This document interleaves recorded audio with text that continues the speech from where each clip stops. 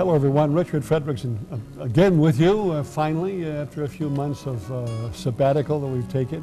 And we're delighted to be back here at Al's Steakhouse, and all decorated, still decorated with the holiday spirit, with the Christmas trees and wreaths and all, and an enjoyable restaurant year long.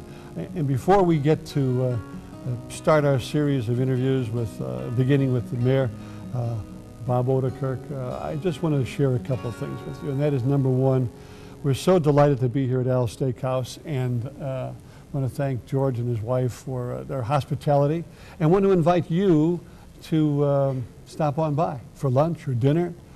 Friday, they've got the famous fish seafood buffet. Saturday, of course, they've got their Sunday, I should say, they've got their fabulous Sunday buffet. And of course, every single night they've got the salad bar. We stopped by here, I believe, last Saturday night, and you know, I don't know how many steaks they must go through here. Maybe 200 steaks or more a week at Al's Steakhouse. Oh, the butt steak, the sirloin, the T-bone, I had the prime rib. You take and make your choice, your decision. It'll be a right decision no matter what steak you choose. Al's Steakhouse, perfect for that business luncheon or just for the two of you. Al's Steakhouse at Hamus and Jefferson in Joliet. Thank you so much, Good Mayor. morning. How are you? For coming back. I'm fine, thank you. Very good. You can, by the way, you can catch us here. If you're watching us now on Channel 6, you can also catch us on YouTube. Go to Joliet TV, and you can catch us on YouTube. And I'm also told, for those of you, your friends or neighbors who have AT&T, you can get us also on AT&T. That's up in the upper channels there. And we'll put that on toward the end of the show where you can catch the show at different sources, okay? I don't want you to miss this because I'm going to ask on the air right now. He doesn't know I'm going to ask this question, but I'm hoping he's going to say yes. Can we do monthly and or quarterly interviews with you? Yes. Okay, yeah. Do that. Great. Very good. Just like we rehearsed. Are you getting used to being called Mr. Mayor? Are you kind of getting comfortable with that now? Yeah, a little bit. It was a little bit of a learning curve there, but no, things are going well. Yeah, you're walking down, somebody said, Mr. Mayor, you don't turn around. No. I may not have heard him. I have a picture, because I didn't do this year, but I watched it on Channel 6, the holiday parade. You look like you had a lot of fun. Yeah, we had fun. Yeah. The kids had fun. The weather wasn't bad. No. So it's always a good event, but it was a lot of fun this year. Today, by the way, we'll be shooting this in January, and you'll be seeing this in January. And hopefully we can put together a series, at least on a monthly or quarterly basis, where we're going to keep you updated, all things considered, in the wonderful world of the city of Joliet. One of the things that come up always at this time of the year with mayors and governors and presidents. Tonight, the day that we're shooting this, President Obama is doing a State of the Union. Are we planning to do a State of the City, and is that in the foreseeable future? Yes, it's coming up next week. The Chamber of Commerce is throwing their annual event. So, right. So you watch that in the Herald News and listen to WJOL, and you'll find out when and where, and is the public invited to that? Yep. Okay. It's open to the public. It's at Jacob Henry Mansion, I believe, or Patrick Hayes. I'm not sure which one, but it is open. The Chamber puts it on every year. And it's usually a really good event to get everyone up to speed with what's happened in the last year in Joliet and what city government sees going to happen going forward. Okay.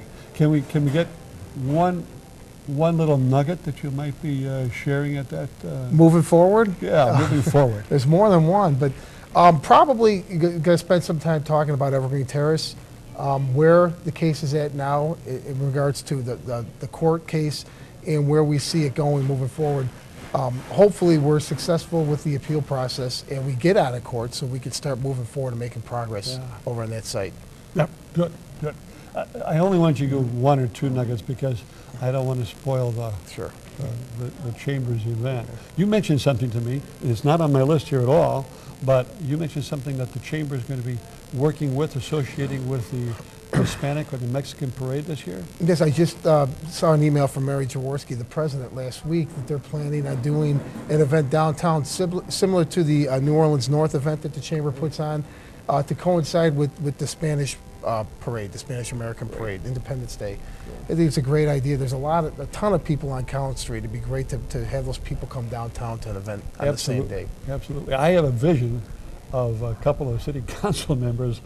I think because the Mexican Parade for many years was just going down Collins Street. They finally did downtown, and we had some council members who were riding horses, who will remain nameless, who I believe never rode a horse in their life, and it was very apparent at that time.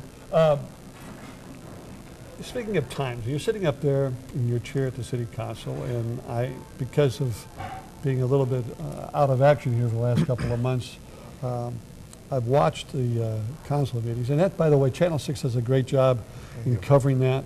The folks, the Garcia family, kind of head up that whole production. Do you ever want to vote rather than just when you have to, when it gets to be a tied vote? Are you sitting there thinking, you know, I need to vote now. I need to tell them that I'm for this or I'm against this. Yeah, you have an urge to, especially if it's something positive, you want to come out in favor of it. But you know, I think keeping the decorum is good, and I really stressed, you know, when I took office about empowering the council, and I think it's worked well. I think the council's responded well, that they have a real leadership position. I voted a couple of times. I've had to vote on issues, but I think it's going well with the council. Yeah. Well, let's stay with the council for a moment or two. I watched a couple of weeks ago, because this is going to be another week, probably the second week of January we'll be on with the show. There was the presentation of the new courthouse, which, watching this show, would be about 2 weeks ago. What was remarkable about the audience, and you commented about it, and you thanked them, we had Democrats and Republicans from the county board were in attendance at that presentation. Now, they've already had the presentation. Yes. And you've heard it as well. This was for the public and for the other council members. That'd make you feel pretty good. It did. I really compliment our peers over on the county side for working together. When I took office, that was one of the issues that I wanted to get in front of right away. I put together a little committee with Councilman Gurl, who's the liaison to the county. Councilwoman Quillman sat in a couple of meetings, and we basically called very informal discussions. We met with Republicans and Democrats to hammer out a plan. It was important to me to get a commitment that the courthouse was going to stay downtown. I was hearing through back channels that there was a big push from some county board members to leave Joliet. I thought that would have been devastating to our downtown. So I really was thankful that everyone came together. Obviously, there are different opinions on the county board, and there still are, about how to pay for it. But we definitely had a consensus together, and I thought it was a good example of government working together to do something positive. A good positive article by Bob Ocon in the Herald News on the 12th of January. And your comment there, your quote there, the face of downtown is going to be significantly different. The modern buildings show that Joliet is a town on the come. It's not just an old town with old buildings. It's a town that's still thriving. It's a town that has a mixture of the old and the new looking forward. And I know I'm probably going to take this material from your the city speech, but we've got the courthouse. Looks like it is going forward. The timing of this, because Joliet Junior College, that building now, when are they going to have students in there? Is that, well, they're still in the build-out process, but again, the junior college didn't wait for the state funding. When that got held up, they're putting their own money into it. So that's moving forward. St. Francis is moving forward downtown. There definitely are real big improvements and changes coming to downtown. Yeah. Again, it was really important to me to get that courthouse deal done, because with all the other things that were happening, if the courthouse would have left, it really would have been a devastating shot for downtown Joliet. Yeah. And you mentioned at that city council meeting where all the many of the board members were present from the Will County Board, and the presentation finished, and you complimented them, and then you said, now Chicago Street is next. Yeah, right, we're not done. We're not done, and that will be quite a historic and appreciative day when that takes place, because that will truly open up Chicago Street. The good article, in Herald News on the 12th, you can go on your archives and and check it out if you like. With the downtown coming up, talk about the buildings anew and going forward.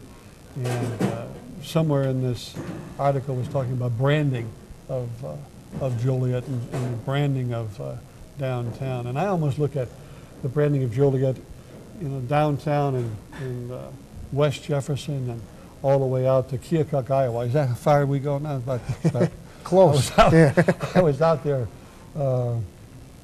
2 weeks ago taking a drive out there, and I said, I can't believe that we're this far west.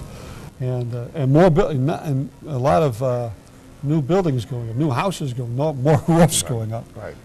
So the residents are still coming to Joliet, Will County. It's still one of the fastest growing counties in Illinois. Now let's ask a couple questions here in terms of downtown. Do you see these events? Now these events are going to still take place, aren't they, in downtown? Yes. Okay. We have the first one in March, I think, is the one that Don West and Dave Nelson and the Wish Upon a Star folks take care of. It's I call it the Easter Parade. I think they still call it the Easter Parade, with the library and museum and kind of put things together for the kids. And then there's, and this won't be in proper order, but the order that I can remember. There's Kids Fest, and there's Star Wars, and there's the Nitro Night in New Orleans North, and now this new event with the Mexican Parade and Race Van Rally. And the new Farmers Market, by the way, I believe are going to go ahead with this. The tentative plans is to move the Farmers Market to a Wednesday evening, say 4 o'clock to 8 or 4 to 9, something like that, and have entertainment. Yep. And increase the agribusiness that we'll have at that farmer's market. These are all things that I would hope the mayor and the city council approve and support. Yeah, I'm sure we would. And actually, we've talked with the City Center Partnership about trying to book more events. It seems to me, especially in the summertime when the weather's nice, whatever is booked downtown, people will come. People from Joliet will support it. You saw New Orleans North, how big the crowds are for that. Great. Or for the Nitro Night or anything, when they have the vintage cars down there, people will come out. So I would love to see a situation where every weekend or every other weekend during the summer months you had an event downtown. Star Wars or the Kids Fest. You can't park anywhere for blocks around. There's thousands of people that come down. So I think the businesses downtown like it, the bars and the restaurants, because it's bringing people in, and they're able to open up and sell to people on the street. Yeah. It just seems to work really well, and it's something that I really encourage the City Center Partnership to work to develop more and more events, as many as we could. It's the branding of Joliet. It's people, they come and they see and they experience and they enjoy, and they come back. Right. I've talked to the restaurant owners, and almost all these events, there's new people who show up for it. And the Kids Fest particularly, people from Chicago will come down to Joliet, and the Star Wars thing, which is a shock to everybody. Yeah. They come from all over for this Star Wars event. And if you want to know more about that, we'll be doing a Star Wars interview later on as we get closer to that event. You mentioned the Evergreen Terrace update. Is there any more that we can share with that, or is that something you want to just keep back? No, we're in the appeal process. I went to Washington, D.C. a couple months ago and sat down with members of HUD, kind of pleading the case for Joliet, what our intentions were, and what our intentions were not, because there had been some bad blood in the past. So hopefully we can get out of the court, win the appeal, and then start moving forward, working with HUD and with Holstein to move forward on that property. Because right now we're really stuck in a holding pattern, and there's not much the city can do about it right now. Every city in the Midwest, Chicago included, have to deal with the next subject, the next topic. And it's always a challenge, always difficult, and so important on both sides. But union contracts are coming up. I thought you were going to say snow. Congratulations, by the way. We had a little bit of snow today, the 12th of January. And listening to Chicago media, you thought it was going to be the apocalypse. Yeah. But it wasn't that bad here in Joliet, but the guys got out, the salt was out there, and we had no problem getting here from where the camera crew, the 5 or 6 people handling this show today, and Dick Schuster. Yeah, you've got. I saw the trucks out. I like the way they do it. You get one truck here and one truck behind, so it's working. Yep. The union contracts, they're coming up. They're coming up. All 5 city unions contracts are up. There are talks ongoing. I can tell you I've reached out to all the unions personally, basically pled the case for the city. Obviously, they're going to look out for their members, but I do think it needs to be remembered that the city workers have a stake in the health of Joliet, the financial health. So, when we have conversations, those are usually the way the conversations are going. This isn't a situation where the unions could take advantage of the city. Ultimately, everybody loses, including them. So I think it's important that they're reasonable and that they come to the table, and I think they will. And the one thing that I've really stressed, and I know there's support on the council for it, is to bring residency back. That was negotiated out about 7 or 8 years ago, where city workers are no longer required to live in the city. I think it was a mistake. I think people on the council at the time will tell you that was a mistake, but it's something that could be corrected, and I'm hoping to do it this time around with all the city unions. Yeah. Was it a significant number of officers hiking out of the city? There's a fair amount. Current employees, I'd say not many have left, some have, but what we've seen from all departments, police, fire, and public works, is new hires. If they don't live in Joliet, they're not moving in. So we have Joliet police or firemen that don't even live in Illinois. They're living out of state. Not from Shannon or Shorewood or New Lenox. They're not even in the area. And that's a big drain. Those are good paying jobs, some of the better paying jobs in our community, and it hurts everyone. It hurts our home values. It hurts the school systems. It hurts the private schools that aren't getting those kids. So I think it'd be a win to get them back in. I think all the unions, when I spoke with them, they kind of acknowledge that that's something that they think needs to happen. It's just a matter of negotiating for it. I mentioned this earlier about going out to, jokingly, Keokuk, Iowa. We don't go quite that far. But new rooftops, residences in Joliet, increase in 2015? I would think so. Yeah. I think when we're looking out west, I think we also have to start trying to develop it, bring business, some economic development to that area, not just subdivisions and homes. Yeah. That's basically a one-time boom for the city when we get the building fees. Right. But after the houses are up, the city share of property taxes is pretty low, and we have to provide services to all those people, police, Yeah. fire, water, plow the streets. So I think we really need to start developing some commercial areas out there also. And when you say that, you're really looking at retail? Yeah. Yeah. Yeah. Because there really isn't room for, or logistically, these warehouses and No. things like that Yeah. out there. Yeah. We have plenty of those. It's beautiful. If you haven't, there was a traditional thing that people used to do years ago, and maybe you ought to do this when the snow clears and maybe springtime, take a drive out west and discover Joliet. It's amazing, the subdivisions and the beautiful subdivisions that are out there as well, and new houses going up, new rooftops. Economic development in Joliet, do we have a new economic director? We do, Steve Jones. He's also the assistant city manager, so I think there'll be some changes, some personnel changes next year, and then you will see a full-time economic development director. I mean, maybe Steve Jones. He's the person doing the role right now. Yeah. I actually met Steve and worked with him a little bit on a couple of projects last summer, and I'm very impressed with the guy. He's Sharp. A very sharp guy, and boy, he's prompt. He's got those phone calls. You call in, he's right back to you. So welcome again, officially, Steve Jones, and congratulations on, well, I don't know, it's 2 jobs, 2 tough jobs. And well, anyway, congratulations to you. Now, you also have another position, a development director. No, not development director, inspector general. Inspector General. Yeah. Now, that's also in the plans, or that's been voted in? That's been voted and approved. He's supposed to start at the end of the month. Okay. And what is his role? He will be, what we've seen within the city, the police department had oversight. They had an internal affairs and detectives, so they would investigate their own members if there were allegations that something wrong was happening. other parts of the city, really was no oversight. So there were a lot of different allegations that were rising about maybe some abuse of sick time or people that were off on disability that weren't injured or could have been working. And speak with the department heads. The street department or fire department bosses really didn't have the means of looking into those people. They basically were running their department.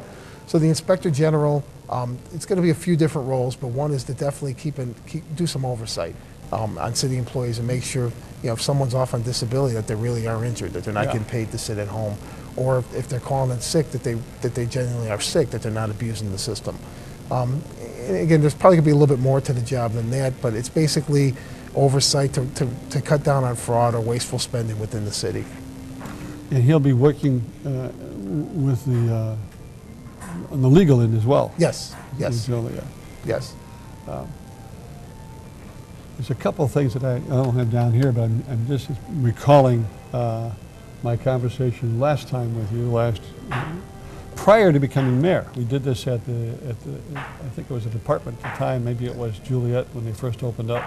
The I-80, I-55 hotel, motel complex that was going to be going up there, is that still something that we can look forward to?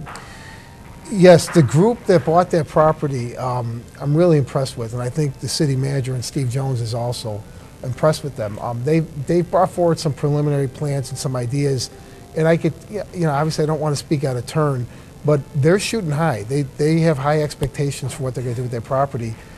If they can deliver on what they're showing us, I think everybody in Joliet will be really pleased.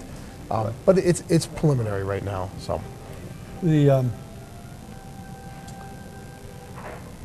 I almost hate to bring this up, but I'm going to, because it's always, people think about this, you drive by it, and it's so sad.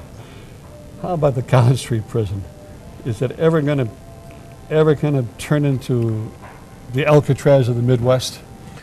I don't know. The state owns the prison, Yeah. as you know. There was an offer about a year or two ago. The state wanted to sell it to Joliet for $1. We didn't pursue, I was a city councilman at the time, but we didn't pursue that. I think going forward, if the city were to take ownership of the prison, I think we'd have to have some contingency plan of what we wanted to do. It's going to be a big liability and cost money. It's going to cost a lot of money to rehab the inside. It's unfortunate that it was allowed to deteriorate the way it was. That's a little bit out of our control.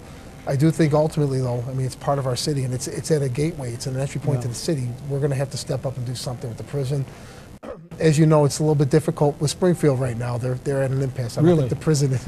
Really? I don't think it's high on their list, but once they get a budget and they can get back to work in Springfield, I think that's something that we could definitely talk to our elected officials. I know Senator McGuire has been very much in front of that issue of trying to get something accomplished there. So I have had some inquiries, just some off-the-wall inquiries, just people thinking out of the box.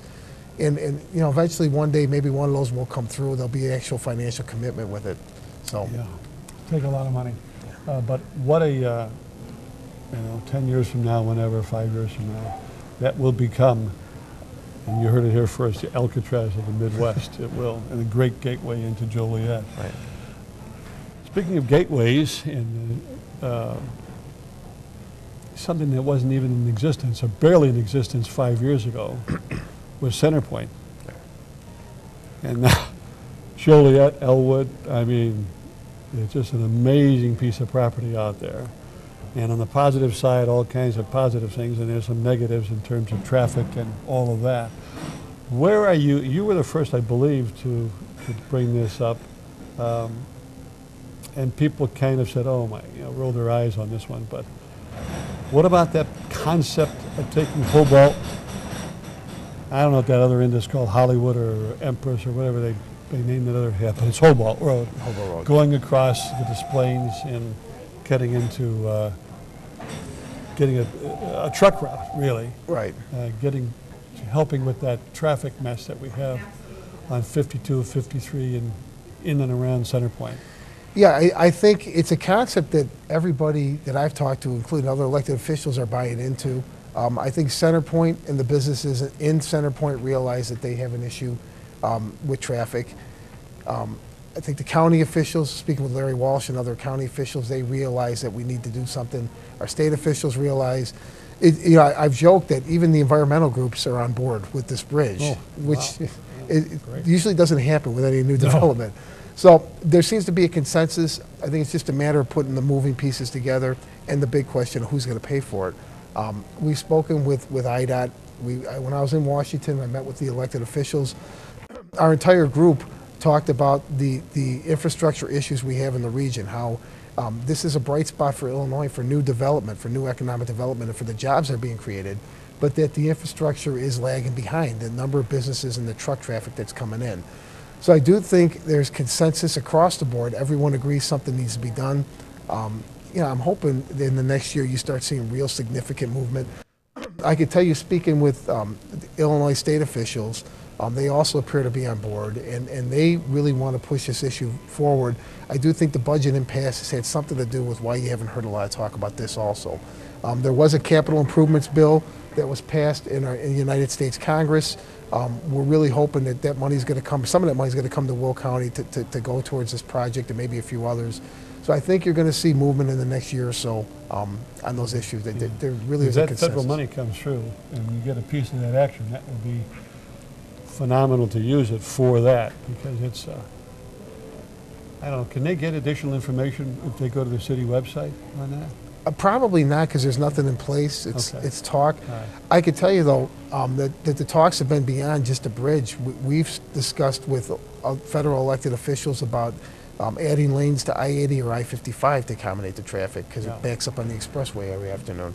So it's pretty a real global approach to the area, and I would say all the elected officials that I've dealt with are all pulling in the same direction. Good, good.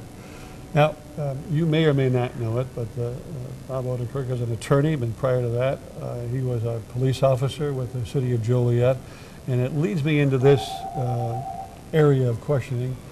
We hear, sad to say, almost on a weekly basis, if not monthly basis, something to do with the Chicago police in terms of shooting incidences that take place, or overreaction, et cetera. And then on the other end, we also have police officers being shot. Our Joliet Police Department, you mentioned earlier that they have their own, when there's someone has brings something up against the police department, they accuse someone or they bring a case up there, they have their own inspection. How does that work with the Joliet Police Department? And then I have other questions on the... There are sergeants that are assigned to an internal affairs division, and they investigate any complaint. When I was a policeman, back in the early 90s, Joliet changed their policy where they would take any complaint that came in. The rank and file, myself included, wasn't always happy about that, because there'd be people who, it'd be retaliatory or lying. Yeah, they set you up. Right. But I think the way, and I think there was a lot of, they were smart for doing that. The idea that people weren't being shut out or weren't going to not be listened to. Anybody who came in with a complaint was going to be listened to, no matter how frivolous it may appear. And I think our city, our police department over the years has done a great job dealing with, in some of the tougher parts of town, with the minority communities and the different community leaders. Yeah, I don't want to tempt fate, but I think we've been fortunate that some of the issues you've seen in other parts of the country haven't happened here in Joliet. As you know, there were a couple of police shootings last year, and they went over relatively smoothly. So I think it's a work in progress, and it's a challenge, but I give a lot of credit both to our police department and to the different community leaders that have stepped up and forged a good relationship with our police department. Yeah, good work with the police department, the chiefs and the rank and file, because it is an issue in a lot of big cities, and whether you believe it or not, Joliet is a big city. What's the population now? Over 150,000. Yeah, 150,000 folks in the city of Joliet. Hopefully a few of you are watching the show today, and if you are, tell them that your neighbors that they can get this on AT&T, as well as Comcast on Channel 6, and on Joliet TV. You go on YouTube, you can catch it there as well. Be informed, and we're going to continue with our interviews with the good mayor. In a month or so, we'll find out what's going on in the city of Joliet, and there's a few other interviews coming your way. I'm Richard Fredrickson. Thank you so much, Mayor, for Thank you. Happy New Year. stopping by. Thank you, and Happy New Year to you too as well. And a particular Happy New Year to your family. Thank you so much, and thanks to Al Steakhouse for providing this opportunity for us to visit with you today. Take care.